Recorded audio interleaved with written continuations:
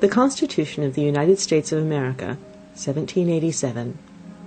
We, the people of the United States, in order to form a more perfect union, establish justice, ensure domestic tranquility, provide for the common defense, promote the general welfare, and secure the blessings of liberty to ourselves and our posterity, do ordain and establish this Constitution for the United States of America. Article 1. Section 1. All legislative powers herein granted shall be vested in a Congress of the United States, which shall consist of a Senate and House of Representatives. Section 2. The House of Representatives shall be composed of members chosen every second year by the people of the several states, and the electors in each state shall have the qualifications requisite for electors of the most numerous branch of the state legislature. No person shall be a representative who shall not have attained to the age of 25 years, and been 7 years a citizen of the United States, and who shall not, when elected, be an inhabitant of that state in which he shall be chosen. Representatives and direct taxes shall be apportioned among the several states which may be included within this Union, according to their respective numbers, which shall be determined by adding to the whole number of free persons, including those bound to service for a term of years and excluding Indians not taxed, 3/5 of all other persons. The actual enumeration shall be made within 3 years of the first meeting of the Congress of the United States, and within every subsequent term of 10 years, in such manner as they shall by law direct. The number of representatives shall not exceed 1 for every 30,000, but each state shall have at least 1 representative, and until such enumeration can be made, the state of New Hampshire shall be entitled to choose 3, Massachusetts 8, Rhode Island and Providence Plantations 1, Connecticut 5, New York 6, New Jersey 4, Pennsylvania 8, Delaware 1, Maryland 6, Virginia 10, North Carolina 5, South Carolina 5, and Georgia 3. When vacancies happen in the representation from any state, the executive authority thereof shall issue writs of election to fill such vacancies. The House of Representatives shall choose their Speaker and other officers, and shall have sole power of impeachment. Section 3. The Senate of the United States shall be composed of 2 senators from each state, chosen by the legislature thereof for 6 years, and each senator shall have 1 vote. Immediately after they shall be assembled in consequence of the first election, they shall be divided as equally as may be into 3 classes. The seats of the senators of the first class shall be vacated at the expiration of the 2nd year, of the second class at the expiration of the 4th year, and of the third class at the expiration of the 6th year, so that 1/3 may be chosen every 2nd year. And if vacancies happen by resignation or otherwise during the recess of the legislature of any state, the executive thereof may make temporary appointments until the next meeting of the legislature, which shall then fill such vacancies. No person shall be a senator who shall not have attained to the age of 30 years, and had been 9 years a citizen of the United States, and who shall not, when elected, be an inhabitant of that state for which he shall be chosen. The Vice President of the United States shall be President of the Senate, but shall have no vote unless they be equally divided. The Senate shall choose their other officers, and also a President pro tem, in the absence of the Vice President, or when he shall exercise the office of the President of the United States. The Senate shall have sole power to try all impeachments. When sitting for that purpose, they shall be on oath or affirmation. When the President of the United States is tried, the Chief Justice shall preside, and no person shall be convicted without the concurrence of 2/3 of the members present. Judgment in cases of impeachment shall not extend further than to removal from office, and disqualification to hold and enjoy any office of honor, trust, or profit under the United States, but the party convicted shall nevertheless be liable and subject to indictment, trial, judgment, and punishment according to law. Section 4. The times, places, and manner of holding elections for senators and representatives shall be prescribed in each state by the legislature thereof, but the Congress may at any time by law make or alter such regulations, except as to the places of choosing senators. The Congress shall assemble at least once in every year, and such meeting shall be on the first Monday in December, unless they shall by law appoint a different day. Section 5.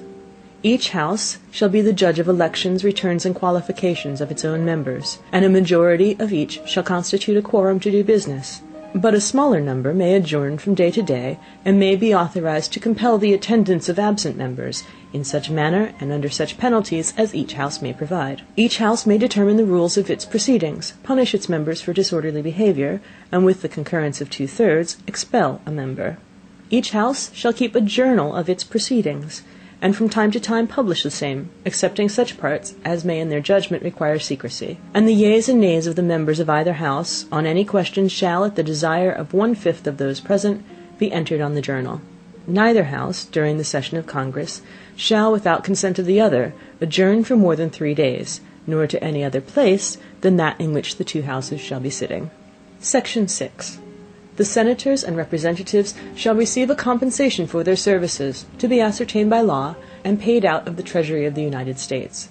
They shall in all cases, except treason, felony, and breach of the peace, be privileged from arrest during their attendance at the session of their respective Houses, and in going to and returning from the same, and for any speech or debate in either House, they shall not be questioned in any other place.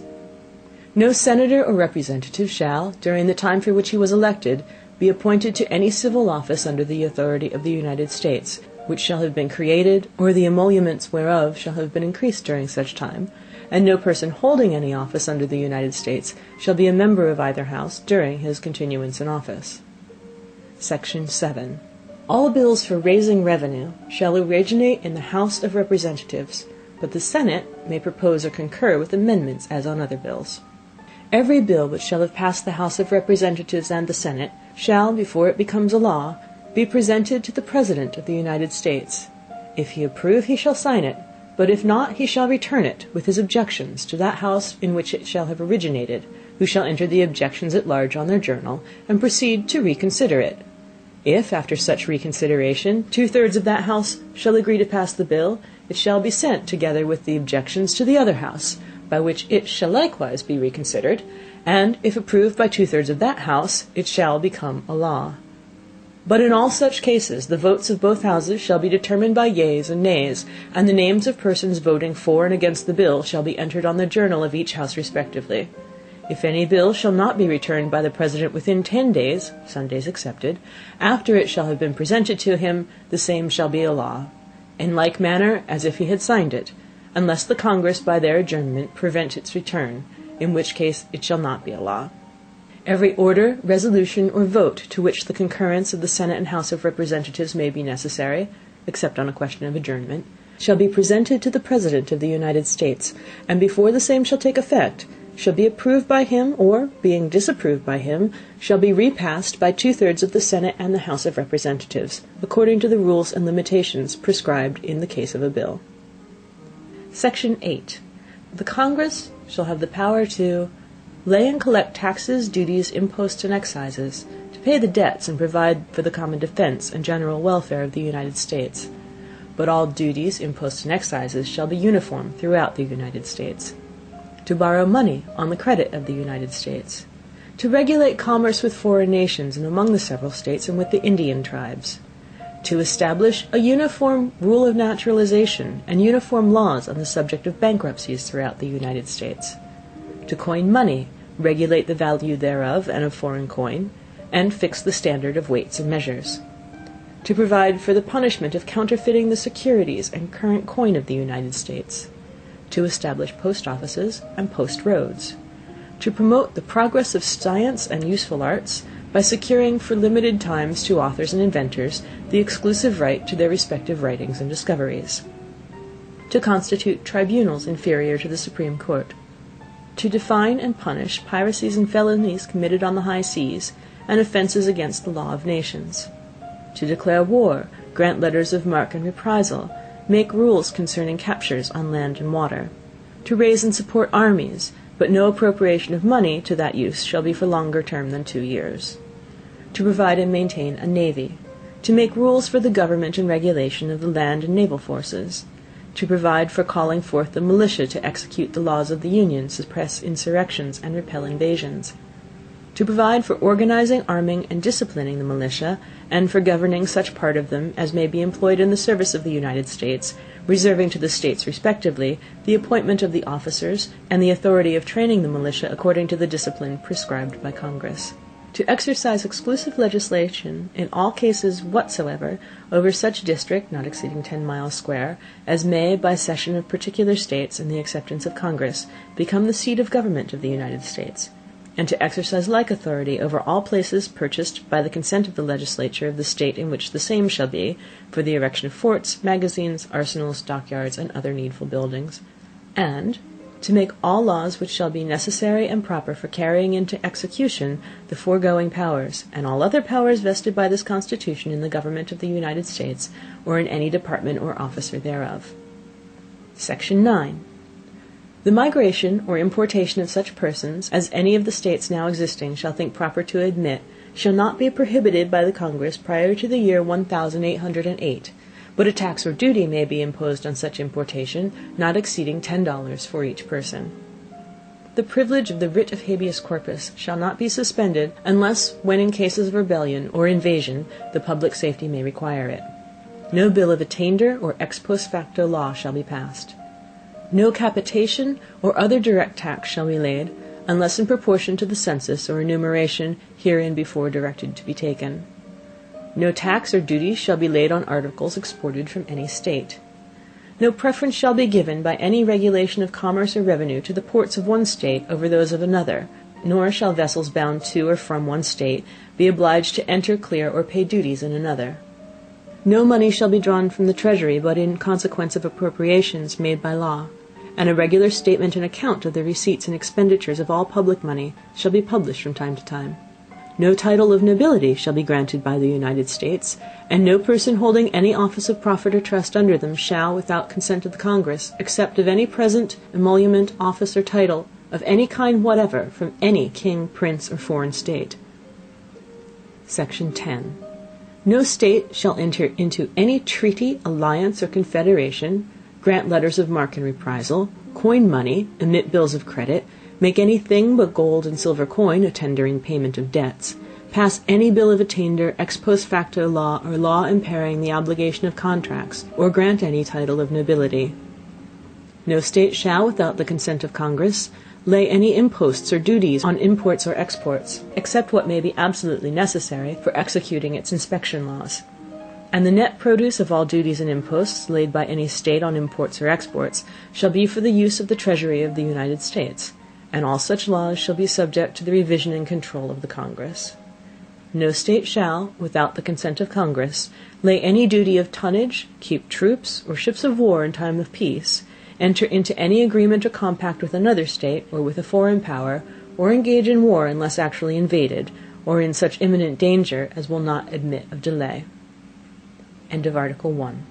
Read by Krista McQuillan, Tokyo, Japan, 11th of November, 2005. The Constitution of the United States of America, Article 2. Section 1. The executive power shall be vested in a President of the United States of America. He shall hold his office during the term of 4 years, and together with the Vice President chosen for the same term, be elected as follows. Each state shall appoint, in such manner as the legislature thereof may direct, a number of electors, equal to the whole number of senators and representatives to which the state may be entitled in the Congress. But no senator or representative, or person holding an office of trust or profit under the United States, shall be appointed an elector.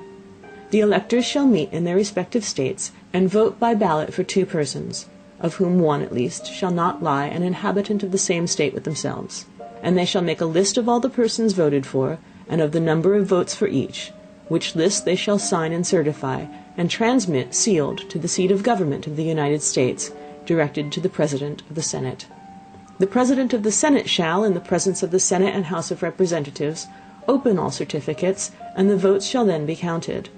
The person having the greatest number of votes shall be the President, if such number be a majority of the whole number of electors appointed, and if there be more than one who have such majority, and have an equal number of votes, then the House of Representatives shall immediately choose by ballot one of them for President, and if no person have a majority, then from the 5 highest on the list the said House shall in like manner choose the President.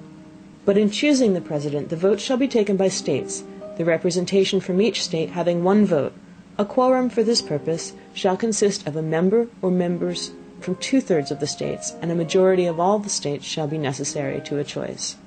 In every case, after the choice of the President, the person having the greatest number of votes of the electors shall be the Vice President.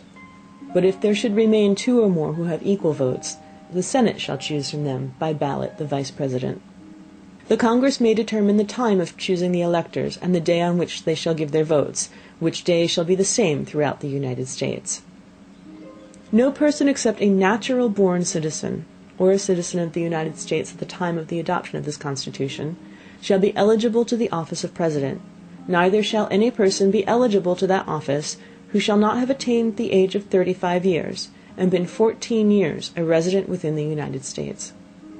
In case of the removal of the President from office, or of his death, resignation, or inability to discharge the powers and duties of the said office, the same shall devolve on the Vice President, and the Congress may by law provide for the case of removal, death, resignation, or inability, both of the President and Vice President, declaring what officer shall then act as President, and such officer shall accordingly, until the disability be removed, or a President shall be elected. The President shall, at stated times, receive for his services a compensation, which shall neither be increased nor diminished during the period for which he shall have been elected, and he shall not receive within that period any other emolument from the United States or any of them. Before he enter on the execution of office, he shall take the following oath or affirmation: I do solemnly swear or affirm that I will faithfully execute the office of President of the United States, and will, to the best of my ability, preserve, protect, and defend the Constitution of the United States. Section 2. The President shall be Commander-in-Chief of the Army and Navy of the United States, and of the militia of the several states, when called into the actual service of the United States. He may require the opinion, in writing, of the principal officer in each of the executive departments, upon any subject relating to the duties of their respective offices, and he shall have power to grant reprieves and pardons for offenses against the United States, except in cases of impeachment. He shall have power, by and with the advice and consent of the Senate, to make treaties, provided 2/3 of the senators present concur, and he shall nominate, and by and with the advice and consent of the Senate shall appoint, ambassadors, other public ministers and consuls, judges of the Supreme Court, and all other officers of the United States, whose appointments are not herein otherwise provided for, and which shall be established by law. But Congress may by law vest the appointment of such inferior officers as they think proper, in the President alone, in the courts of law, or in the heads of departments. The President shall have power to fill up all vacancies that may happen during the recess of the Senate, by granting commissions which shall expire at the end of their next session. Section 3. He shall from time to time give to Congress information of the state of the Union, and recommend to their consideration such measures as he shall judge necessary and expedient. He may, on extraordinary occasions, convene both houses, or either of them, and in case of disagreement between them, with respect to the time of adjournment, he may adjourn them to such time as he shall think proper. He shall receive ambassadors and other public ministers. He shall take care that the laws be faithfully executed, and shall commission all the officers of the United States. Section 4. The President, Vice President, and all civil officers of the United States shall be removed from office on impeachment for and conviction of treason, bribery, or other high crimes and misdemeanors. End of Article 2. Read by Krista McQuillan, Tokyo, Japan, 11th of November, 2005. The Constitution of the United States of America, Article 3. Section 1. The judicial power of the United States shall be vested in one Supreme Court, and in such inferior courts as the Congress may from time to time ordain and establish. The judges, both of the Supreme and inferior courts, shall hold their offices during good behavior, and shall at stated times receive for their services a compensation, which shall not be diminished during their continuance in office. Section 2. The judicial power shall extend to all cases in law and equity, arising under this Constitution, the laws of the United States, and treaties made or which shall be made under their authority. To all cases affecting ambassadors, other public ministers and consuls, to all cases of admiralty and maritime jurisdiction, to all controversies in which the United States shall be a party, to all controversies between two or more states, between a state and citizens of another state, between citizens of different states, between citizens of the same state claiming lands under grants of different states, and between a state or the citizens thereof and foreign states, citizens or subjects.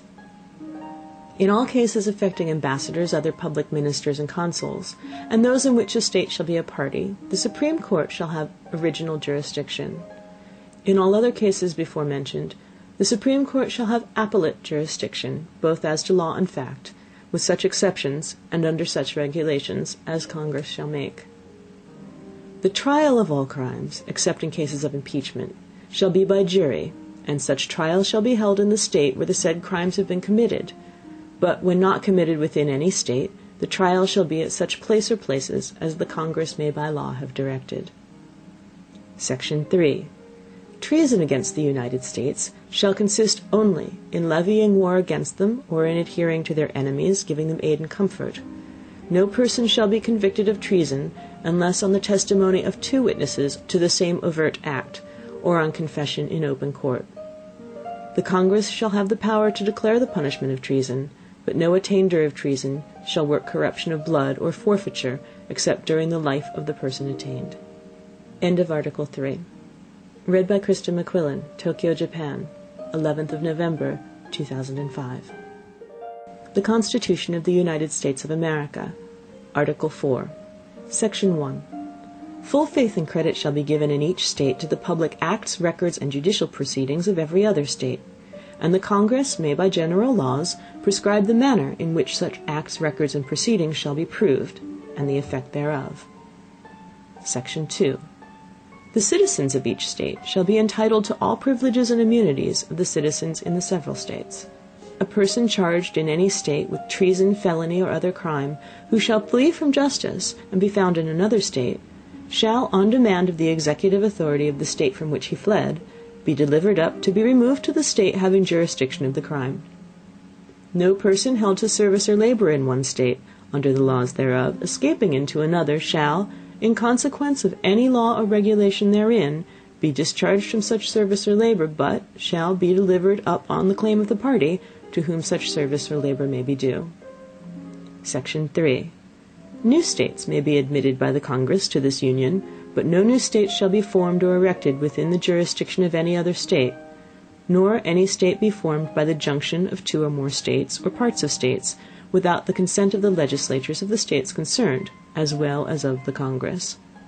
The Congress shall have power to dispose of and make all needful rules and regulations respecting the territory or other property belonging to the United States, and nothing in this Constitution shall be so construed as to prejudice any claims of the United States or of any particular state. Section 4. The United States shall guarantee to every state in this Union a republican form of government, and shall protect each of them against invasion, and on application of the legislature or of the executive, when the legislature cannot be convened, against domestic violence. End of Article 4. Read by Krista McQuillan, Tokyo, Japan, 11th of November, 2005. The Constitution of the United States of America. Article 5. The Congress, whenever 2/3 of both houses shall deem it necessary, shall propose amendments to this Constitution, or, on the application of the legislatures of 2/3 of the several states, shall call a convention for proposing amendments, which, in either case, shall be valid to all intents and purposes as a part of this Constitution when ratified by the legislatures of 3/4 of the several states, or by conventions in 3/4 thereof, as the one or the other mode of ratification may be proposed by the Congress, provided that no amendment which may be made prior to the year 1808 shall in any manner affect the 1st and 4th clauses in the 9th section of the 1st article, and that no state without its consent shall be deprived of its equal suffrage in the Senate. End of Article 5. Read by Krista McQuillan, Tokyo, Japan, 11th of November, 2005. The Constitution of the United States of America. Article 6.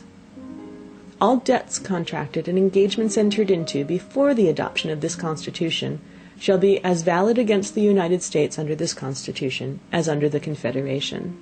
This Constitution, and the laws of the United States which shall be made in pursuance thereof, and all treaties made or which shall be made under the authority of the United States, shall be the supreme law of the land, and the judges in every state shall be bound thereby, anything in the Constitution or laws of any state to the contrary notwithstanding.